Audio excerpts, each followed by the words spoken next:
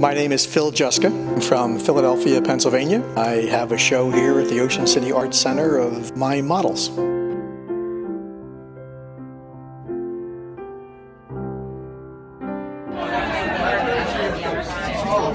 Can you read? What's that say on the top? Phil Juska, customer art models. Are you really smart? Yes. I think you are.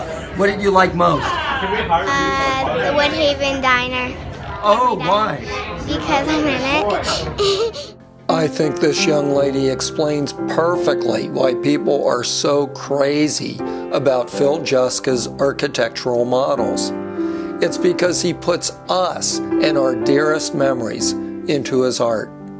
I live in Ocean City, New Jersey, where many people form memories that last a lifetime. My name is Doug. I'm the owner of Reddy's.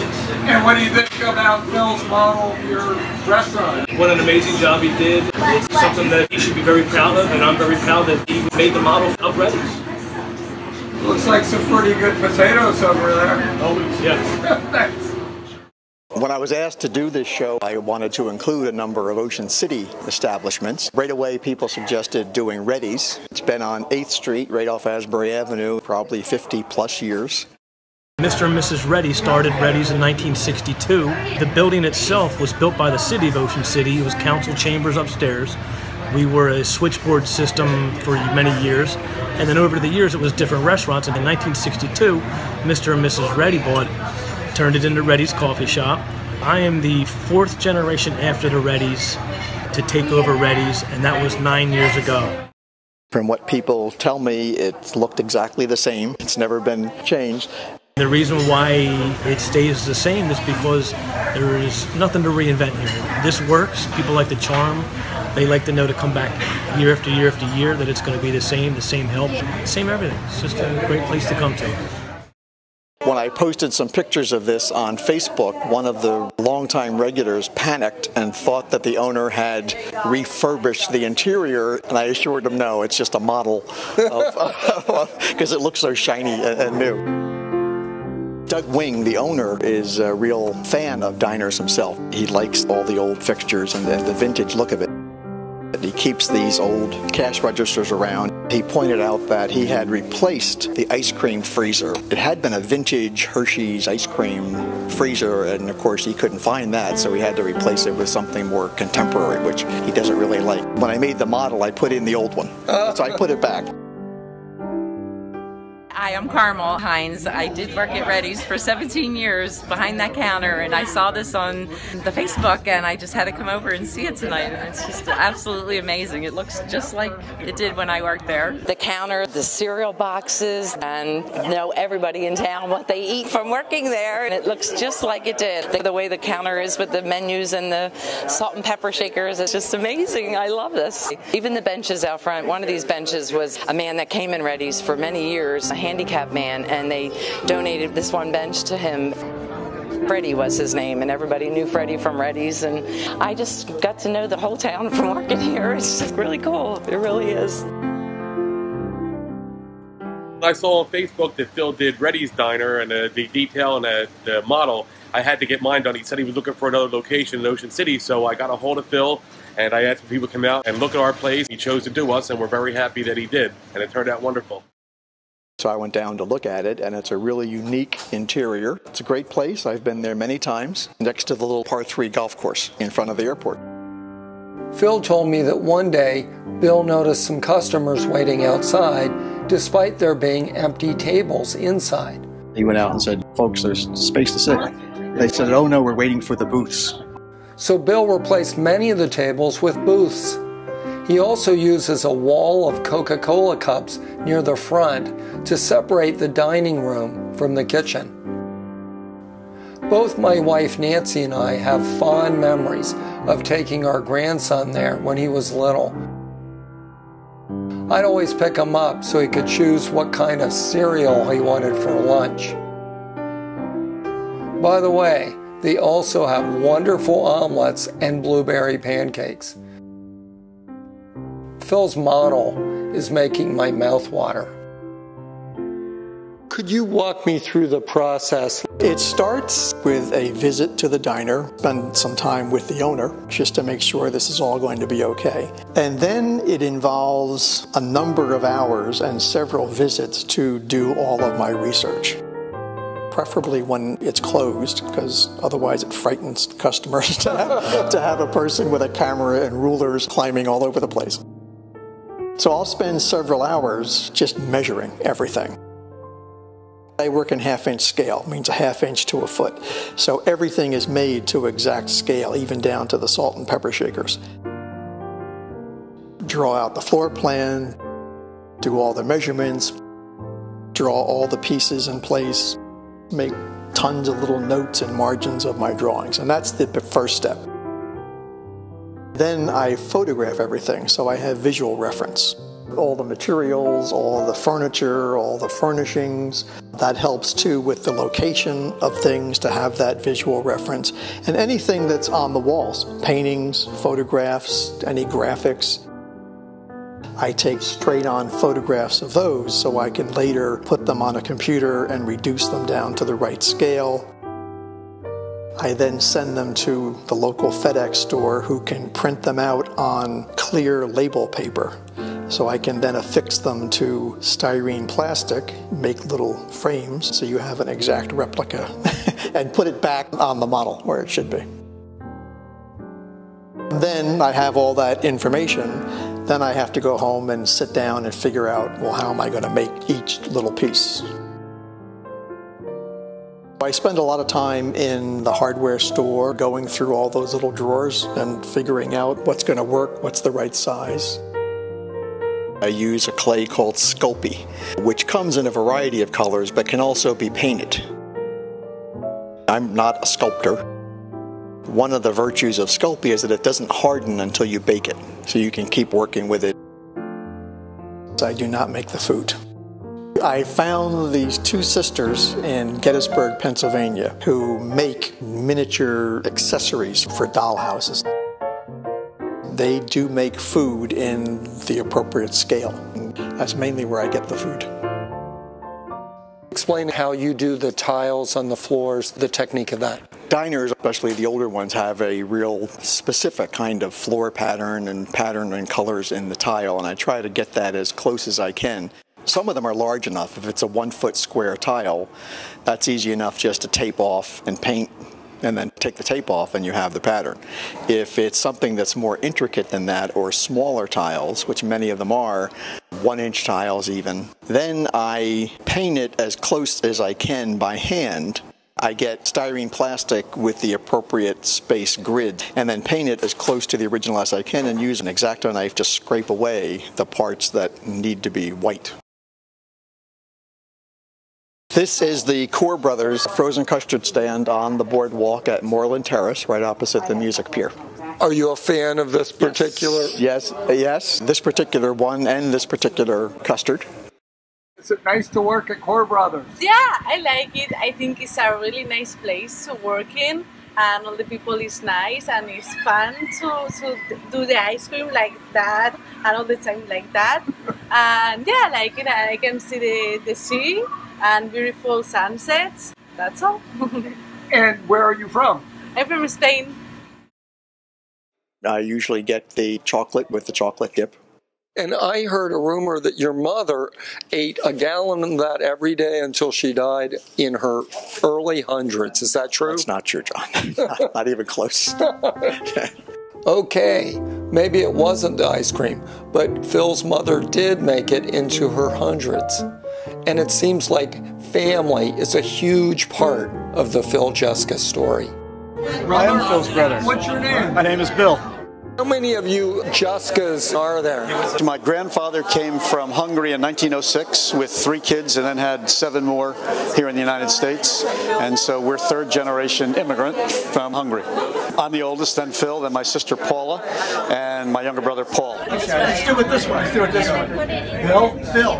Paula. Paul. There you go. Wait, another. Do you speak any Hungarian? No, we don't. My sister knows a Hungarian nursery rhyme, and she's the only one. The rest of us, they all assimilated, you know? Be American, learn English. Atandola Veshamora on Tom Tigani, on Tom Tigani. That's all I know. I'm so proud of you. I had no idea it was actually It's a lullaby, right?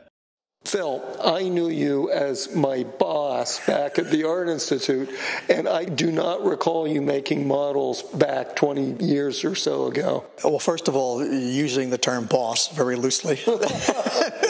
Let's clarify that. I always did art. Back in the 80s, I went to what was then called the Philadelphia College of Art as an evening student in illustration and design. I've always done illustration of some kind, but started making models about 8 years ago. 2008, I made my first model, the Miss Worcester Diner, as a Christmas gift for my brother. It was just remarkable. We all exchanged gifts. Everybody was ready to move back to the dining room for desserts, the big moment of the night. And Phil said, wait a minute, there's one more gift. And it's for Bill and Marianne, my wife. And he brought out a big box, and he said, be careful, it's a little fragile. And when I took off the lid, there was the diner we hung out in college, in exact miniature to scale, with the cook, with Marianne and I in a booth, she with her tea, we with my cheeseburger. Since Worcester is an old industrial city, it reminded me of the Harry Chapin song, A Better Place to Be. So I put the two characters from that song, the midnight watchman and the rotund waitress, I'm quoting, at the counter. And it's sort of a counterpoint to the young couple just found each other. And it was absolutely perfect. I'd always had it in my head to do something with the Miss Worcester Diner. It was his hangout at Holy Cross College in Worcester, Massachusetts. We have family in Maine, so every time he would drive through Worcester, he would stop at the Miss Worcester Diner. So it was just part of his experience growing up and beyond. The Miss Worcester was trial and error from start to finish. I had never made a model other than model airplanes and stuff as a kid where you get a kit. And all my models are made from scratch. No kit, no plans, just start with an empty table and finish 4 months later with a finished model. A couple of years later, we put it in the car and we drove it up to the diner and showed the owner, who was absolutely flabbergasted. And it still looks the same. Just an incredible gift. I started with balsa wood. I can cut balsa wood with a utility knife, and then quickly learned you can't paint balsa wood, you can't stain balsa wood. Balsa wood curves when you try to glue it and things like that. So I figured out that basswood is the material to use, and styrene plastic. So that's what I ended up with. How have you picked your subjects? We in Ocean City are flattered that you chose a lot of local venues. Well, early on, most of the models I made were made as gifts that related to the recipient. I'm Bill Gillespie, Phil Juska's nephew, and about 5 years ago, Phil made this for me. What I wanted to show, in addition to this diner that he and I used to go to when he was in college, I wanted to depict 4 stages of his life, tell that narrative using little figures that I made. When he was 8 years old, his father passed away, and his father was a Philadelphia policeman. So I used the image from the Norman Rockwell painting, The Runaway, of the policeman sitting at a counter with a little boy and the counter clerk hovering over them. If you look through one of the windows in the model, you can see that exact tableau from that painting. On the other side of the counter, I put Billy and his friend Casey from college. Casey is now married to Billy's cousin, so they've continued that. And then in one of the corner booths, I put Billy and me. I used to go up there to visit him, and we would go to the diner. This diner is famous for its large hamburgers. They make a 14-ounce hamburger. That's the only one you can get. Billy and I are eating our big burgers.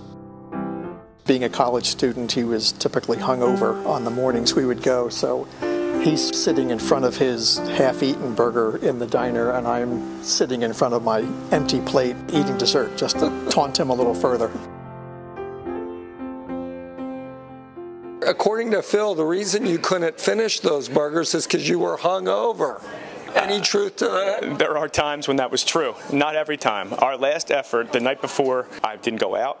I didn't do anything the night before besides watch a show with my girlfriend at the time. I didn't order fries. I didn't put lettuce on top. I didn't put cheese on top. I didn't even get tomatoes. And I still couldn't do it.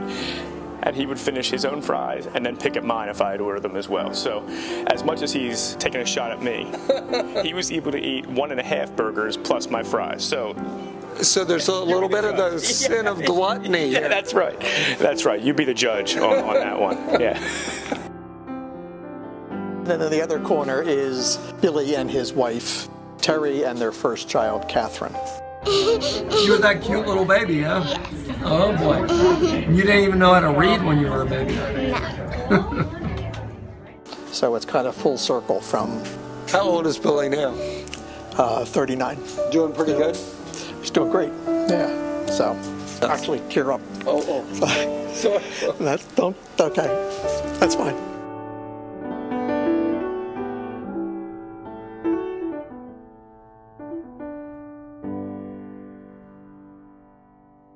This is the Harris Diner.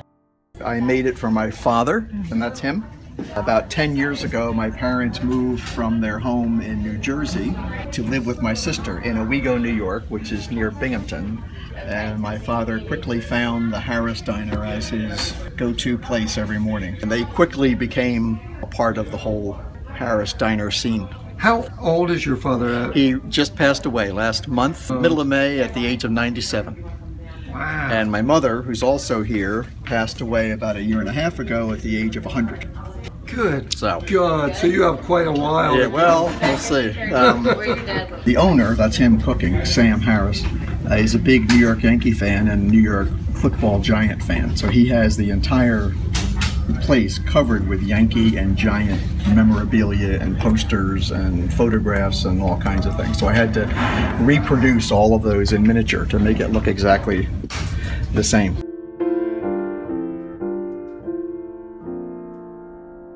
Gillies is a lunch wagon, a lunch cart in Portsmouth, New Hampshire. For many, many years, it was parked on the street.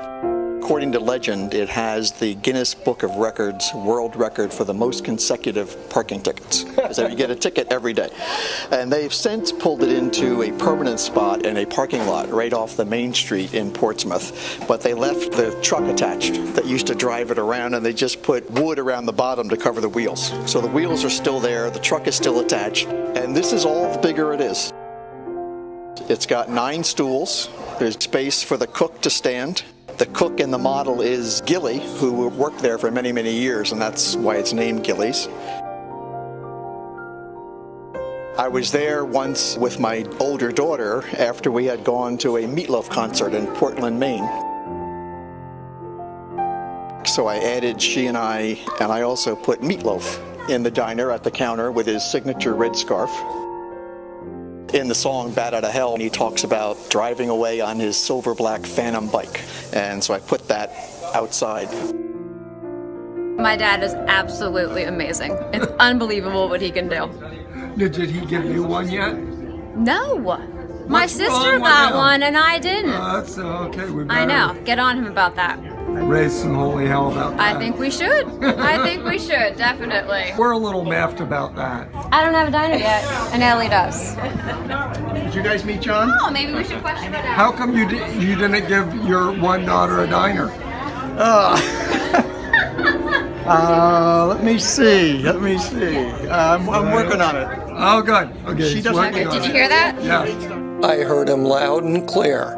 And you're welcome, Sally. You should be receiving your diner shortly.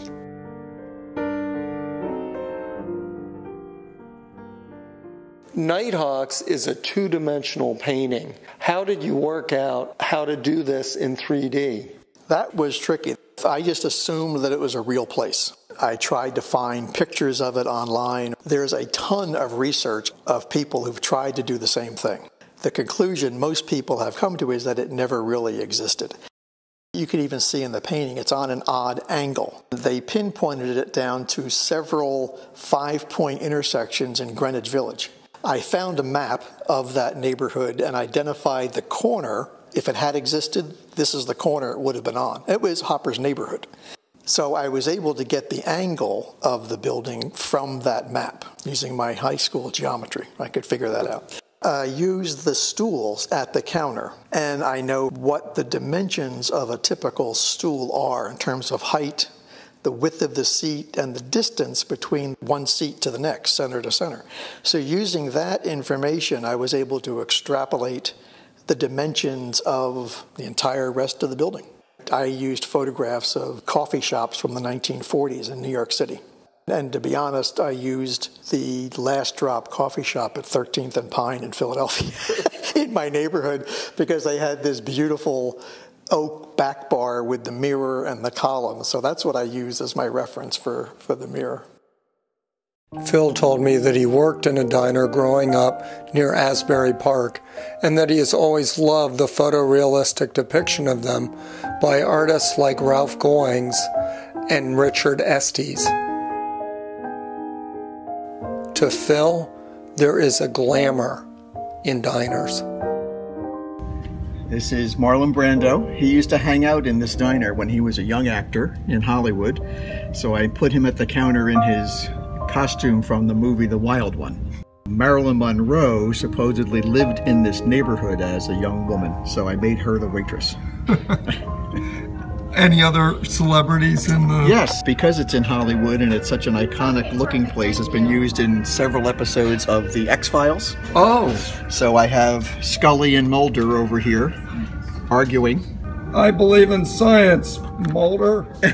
Scully, you gotta open your mind. And if you look closely in the kitchen window, you can see the smoking man lurking in the background watching.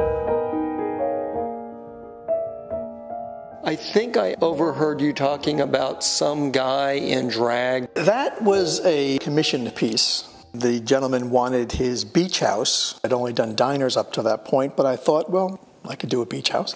So I went to visit him and I took pictures and recorded everything in this beach house, which was a little converted garage with a bedroom and a porch added on. And he had it crammed with everything you can imagine. Photographs, paintings. The entire floor was different oriental rugs, ventriloquist dummies, artificial limbs from mannequins. You name it, it was in there. And I was able to reproduce about a third of that stuff. I couldn't do everything.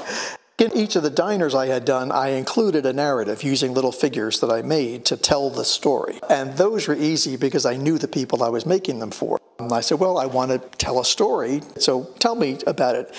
He's owned this place for 30 or 40 years. So when he was a much younger man, he would have parties for his friends at the beach. And he just told me this story of a guy who came and he was in a flowing red dress, and at some point, I guess he'd been drinking too much, but he fell out the screen door into poison ivy in the backyard, and she's still falling. This is a Pulsifer Hampton, which is a version of a classic New England bay boat. The real Pulsifer Hamptons are all made by a guy named Dick Pulsifer in Brunswick, Maine. Mainly works by himself, completely by hand. This one is owned by a friend of mine, so I made a model of his Pulsifer Hampton boat. It's made completely from scratch, so I had to go online and learn Dick Pulsifer's strip planking technique so that I could do that in miniature. So you're kind of the Ginger Rogers to Dick Pulsifer's Fred Astaire. You do everything he does, but in miniature. Yes, like backwards and in heels. It's like, it's hard, yes. I'm sure it's much easier than what he does, but... It's a neat trick. By reproducing in exacting detail the places of our lives, Phil Juska reaches our deepest selves through memory. And thus we shall end this film with a universal, because truly, without miniature golf, life would be a barren wasteland. Oh, so close. Along with the diners and other things, I've made several miniature golf courses. This one with a Philadelphia theme, Ben Franklin Bridge, Liberty Bell, City Hall Tower with William Penn on top, a Philadelphia soft pretzel, the Art Museum, with Rocky at the top of the steps. The Indiana Love sculpture. Pat's and Gino's. They are rival cheesesteak places across the street from each other. So one side is Pat's, the other side is Gino's. You hit it in one side and it comes out the other. The Oldenburg Clothespin and the Philly Fanatic. Having come to Ocean City for many, many years, we used to mainly play tea time golf down on the north end of the boardwalk. My sister-in-law and her husband, Marianne and Jim, rented for many, many years for a good part of the summer. And whenever anybody else in the family was here, their house was the focal point. I made this 18-hole miniature golf course for them as a Christmas gift a few years ago. There's a model of the house they rented for over 25 years. The beach they would go to, 2nd Street Beach. There's a wall of Miller High Life beers because that's Jim's favorite beer. Lifeguard stand, Wonderland Pier, all the amusements, the annual baby parade, Mac and Manco's. Some point during the week we would have the annual miniature golf tournament, and the winning team got to share the family cup. The rule is if you are the winner of the cup, you have to prominently display it in your home. You can't hide it behind pictures. Right. It's got to go, yes. So this is not a specific... This is out of my imagination, yes. Perhaps you could go into miniature... I do that. I think my dream retirement job is to sit on the boardwalk in a little miniature golf course booth, and I'd be very happy doing that.